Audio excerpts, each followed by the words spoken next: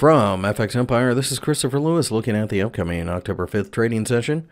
I've got the Aussie dollar in front of you, and you can see that we have